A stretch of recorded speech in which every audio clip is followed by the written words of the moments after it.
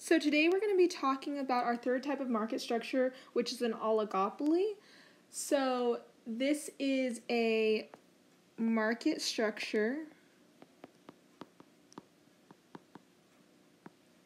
in which a small number of, the keyword here is interdependent,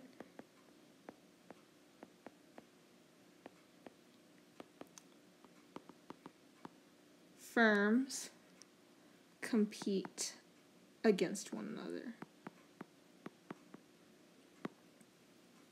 So the biggest, takeaway from this chapter, what I want you guys to understand is the concept of interdependence, or the idea that every action a firm within an oligopoly does has a direct impact on another firm in the oligopoly. So before we kind of get started, what we're going to talk about is really one useful tool that's used to identify an oligopoly is the four-firm concentration ratio. So what that is, this is a metric that's used to determine whether or not essentially there are a small number of firms controlling a certain industry. And so what the actual ratio is, it's the fraction of an industry's sales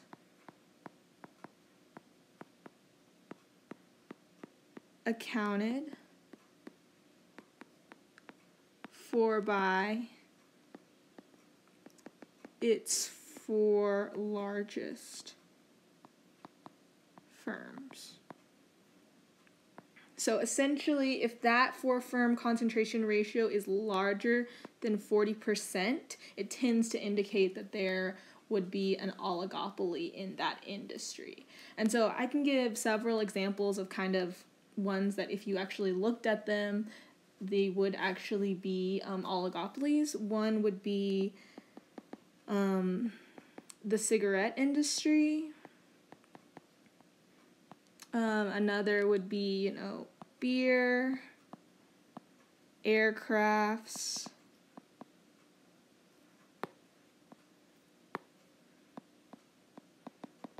and automobiles.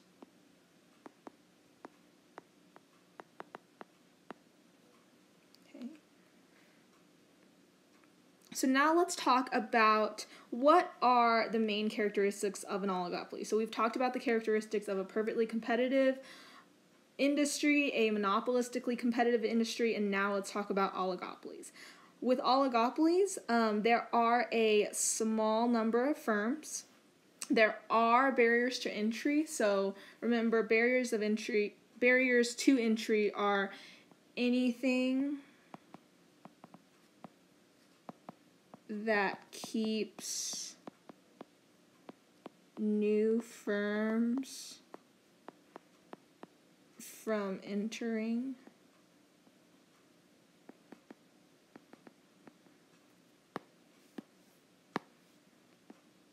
an industry where the firms are making economic profits.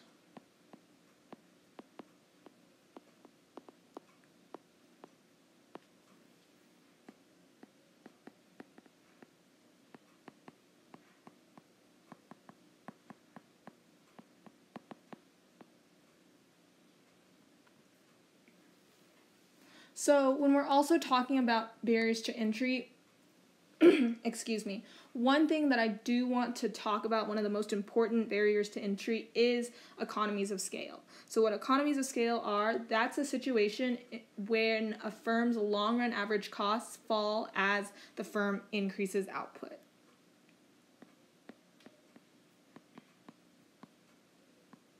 When long-run average costs fall as the firm increases output. So when we think about this, we can think about how kind of going back to big companies such as Ford, talking about automobiles, they are able to capitalize on having a large production plants around the U.S., and so that actually enables them to decrease their long-run average costs as they're increasing output. The last characteristic we want to talk about is homogeneous or differentiated products. So remember, perfectly competitive firms, they produced homogeneous products that were all the same. Monopolistically competitive firms produced differentiated products through branding and marketing and advertising. But with an oligopoly, you can either have homogeneous or differentiated products.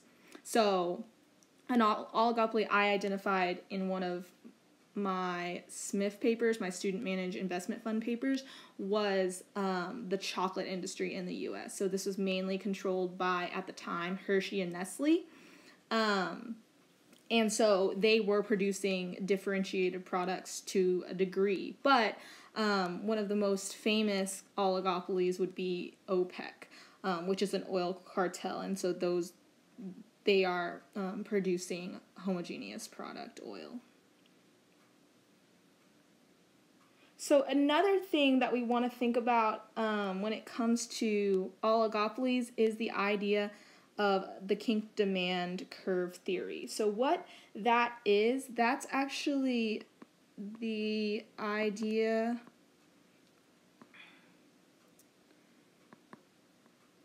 that firms face a dual demand curve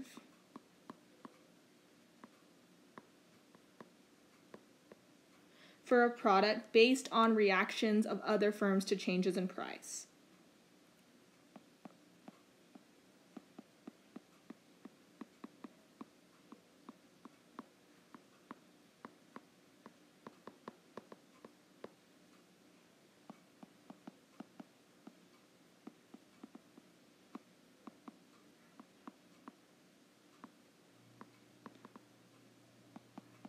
So here, remember, this kind of goes back to the main idea that we talked about regarding oligopolies, which was the interdependence between all of the companies and firms that are within an oligopoly. So with a kinked demand curve, what that looks like is we have our price and we have quantity, and then we have our demand curve that's initially at this slope, but then it hits a point in which it drops off steeper. And so essentially what happens is as one firm adjusts their price downward, the other firms have to follow suit. So since there's interdependence between all of the firms, there's a small number of them in the market structure, they're going to actually have to adjust their prices based on what other firms are doing to their price. So there are actually a couple more reasons that oligopolies exist. One of them is ownership of a key input. So what that means essentially is if control of a key input is held by one or a small number of firms, it's going to be difficult for additional firms to enter. So we want to think about the idea of natural resources, minerals, things like that that are used in production.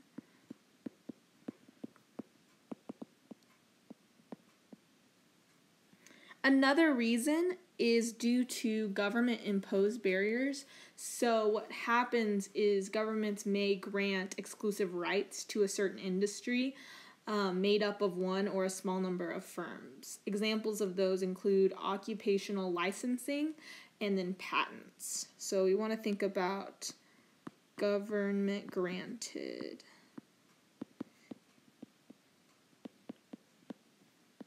exclusive rights.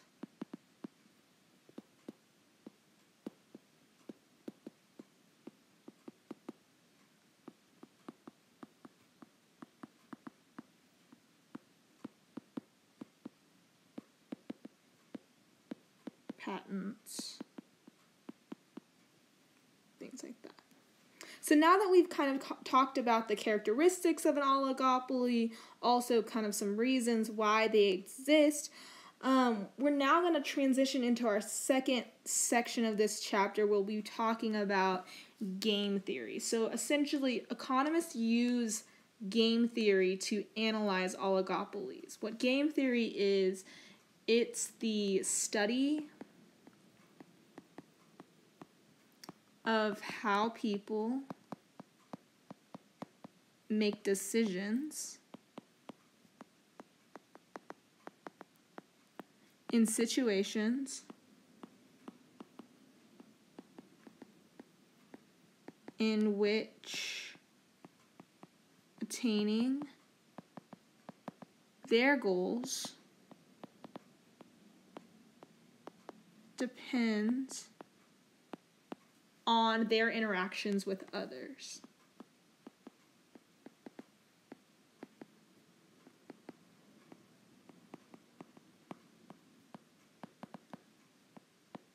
So this kind of ties back into the idea where we talked about oligopolies being made up of interdependent firms, and that's why it's really important to remember that key idea of they're interdependent. Their actions affect the actions of others. Their price level decisions affect the price level of other firms. And so with game theory, we're actually kind of discussing the study of how you make decisions when your actions are directly affecting that of your competitors. So game theory itself was actually developed fairly recently in the 1940s and was advanced by mathematicians, economists, and other social scientists. And what they did was actually come up with 3 characteristics that are common to all games. The first of those being the rules that determine what actions are allowable.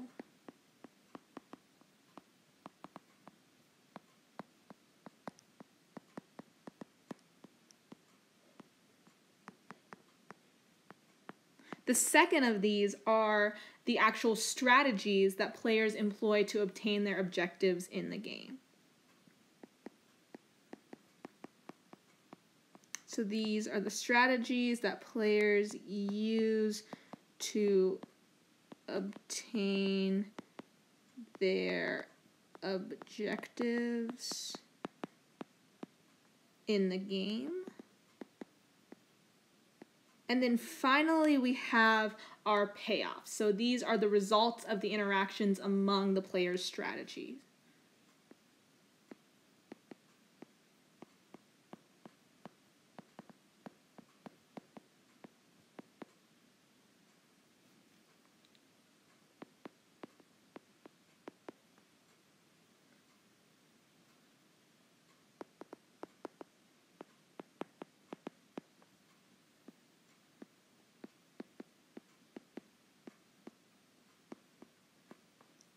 You can kind of also think about these as the payoff is the profit a firm earns as a result of how its strategies interact with other firms' strategies. So you see here what we have shown is what's called a payoff matrix, and I just went ahead and defined it for you over on the side. A payoff matrix is a table that shows the payoffs that each firm earns from every combination of strategies by the firms. So here you can see our 2 players in the game are Spotify and Apple. And so those are our players. And then as far as strategies go, we have 2 options. Spotify, this is kind of referring to streaming services. So Spotify can either price at $9.99 a month or $14.99 a month, and vice versa with Apple. They can either price at $9.99 or $14.99. So we see our 2 strategies, and then as far as payoffs go, you can see we've got our profit for each company within the boxes. And so when it comes to actually looking at a payoff matrix, each firm can choose their own business strategy. Obviously, they want to maximize profit, so usually that's kind of their goal that they have in mind. And this is a very simplified matrix. So here you can kind of see, I'm just going to walk you through as if you were a Spotify in this case. So suppose you're Spotify in this game, how would you play? So if Apple is charging $14.99 a month, then you're going to earn $10 million in profit if you charge $14.99 as well. But you could earn $15 million if you lowered your price and charged $9.99. So now if we look at Apple, if Apple decides to charge $9.99, you would earn $5 million in profit by charging $14.99, and you would only earn $7.5 million in profit if you charge $9.99. So you're going to prefer to charge $9.99 in this case because it doesn't matter what Apple does. That's what's going to be best for you. So what we call that is the dominant strategy. So the dominant strategy is a strategy that is best for the firm no matter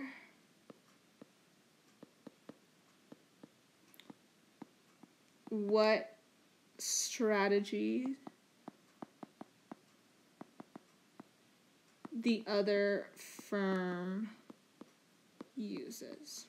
So we see here in this case, Spotify's dominant strategy was to charge $9.99.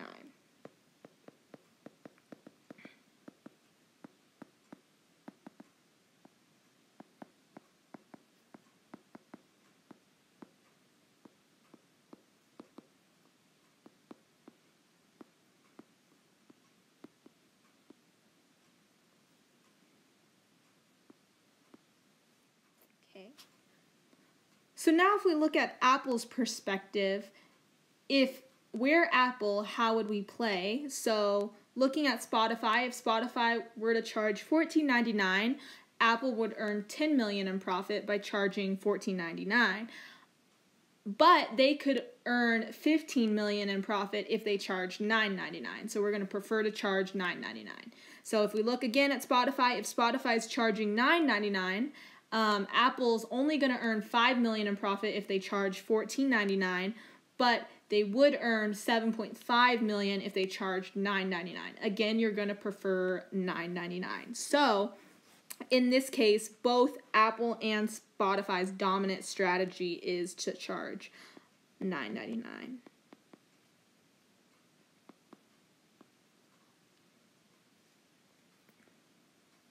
So economists actually refer to this situation with Spotify and Apple as the prisoner's dilemma. So the prisoner's dilemma is a situation in which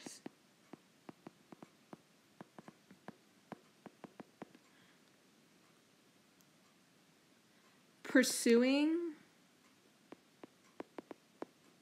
the dominant strategy, in this case charging $9.99 for both Spotify and Apple,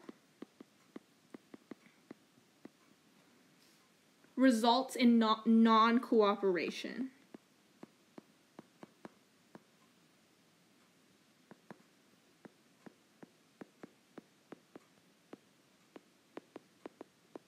That leaves everyone worse off. So since Apple and Spotify can't collude and collaborate to agree to charge a high price, see if they both had charged $14.99, they both would have been earning $10 million in profit. Since they can't do that, what they do is they'll both charge the lower price, which leaves them both only earning $7.5 million in profit. So that's the idea of non-cooperation that's occurring. So the name of this actually kind of comes from a problem in which, you know, two suspects are arrested by the police for a crime. So we can kind of use Bonnie and Clyde as the classic American criminal couple example. They're famous for their bank robberies during the Great Depression. So although they were actually killed, we're going to pretend like they were captured and placed in separate interrogation rooms. So we can set up our payoff matrix in the corner over here. So we're going to have Bonnie, and then we're going to have Clyde. We're going to have our payoff matrix.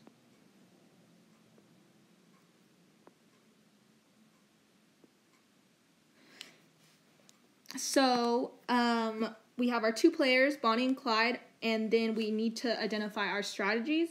So our strategies both can either confess or not confess. So this is going to be C for confess, NC for not confess. And then as far as their actual payoffs, or in this case consequences, we're going to see that if they both confess, they're going to get 5 years in jail apiece. However, if one confesses and the other doesn't confess, then the person who confesses will get 10 years, and the one who doesn't confess is going to get off scotch-free. They're not going to actually get any years in jail. So in this case, Clyde would be getting 0 years, and Bonnie would be getting 10 years. Again, one's confessing, one's not confessing. 10 years, 0 years.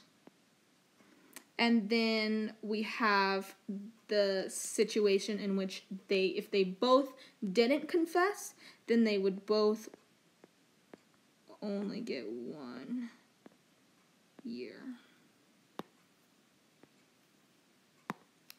Okay, so essentially, since both of them can't collaborate, again, they're both going to end up confessing. So essentially, in this case, their dominant strategy would be to confess, which ends up being worse off for both of them because they would both get 5 years instead of, if they would be able to collaborate, they would both agree not to confess and only get 1 year each. So this video you can access using this link actually explains that situation and kind of game theory overall. It's a crash course video in a little bit more detail.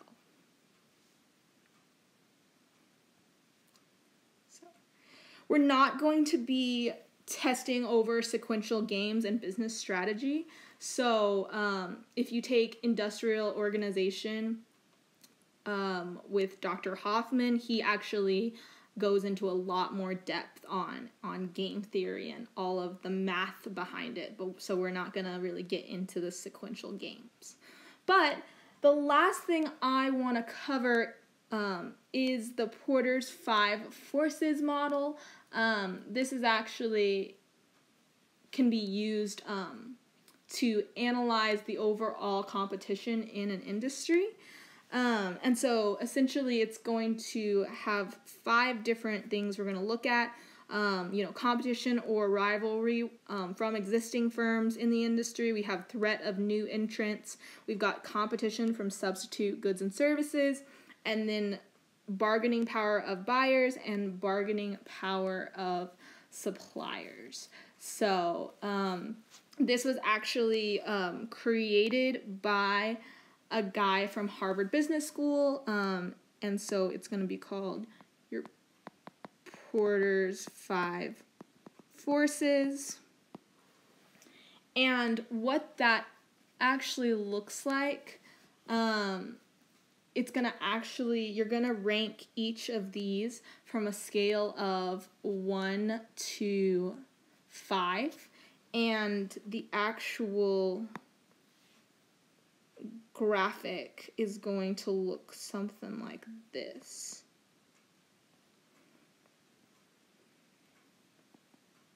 oops.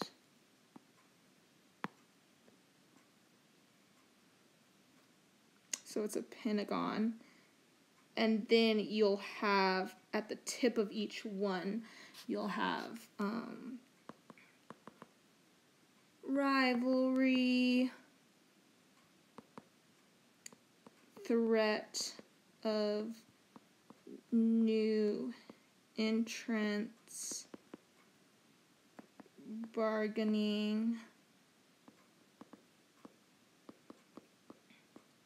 power of customers, threat of substitutes,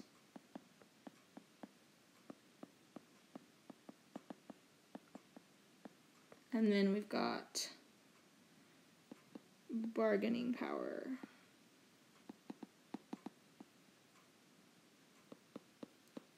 of suppliers.